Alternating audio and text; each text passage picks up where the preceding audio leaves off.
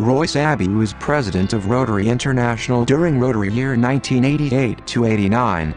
He was a member of the Rotary Club of Essendon, District 9800 in Victoria, Australia, from 1954 until his passing in 2014 at age 91.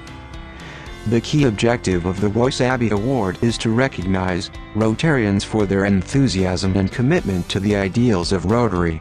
It likewise provides funding for the Royce and Jean Abbey Endowment Fund for agricultural scholarship to students in the Asia-Pacific region, including the Philippines.